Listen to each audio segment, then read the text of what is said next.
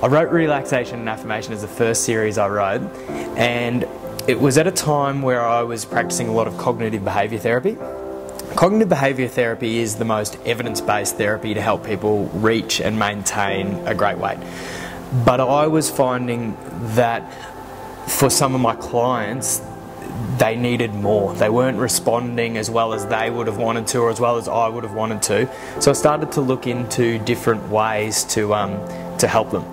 It actually enabled me to slow down, and it sort of plants these ideas in your unconscious mind that you can just relax and you can enjoy food, and food is something you should be able to enjoy. When you are more relaxed, you make better choices about everything, including eating, drinking, and physical activity. Because I think stress has been a big part of my weight. And I think it helps relax you. It gives you, subconsciously, it gives you messages to help you through the next day. It's a lifelong thing, and that your well-being is important, that we're important as people, and that we need to value ourselves and to value our health.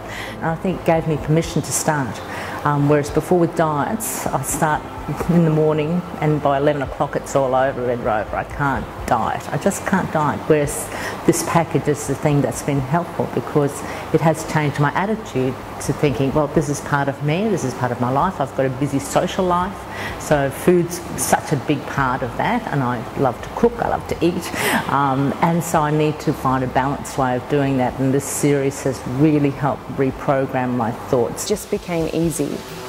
It wasn't hard anymore. It wasn't difficult for me to pack a bag and go to Pilates. It wasn't difficult for me to choose to go and buy some really good, nutritious, organic food and go home and cook it with minimal processing. It wasn't difficult for me to prioritise sleep, to drink water.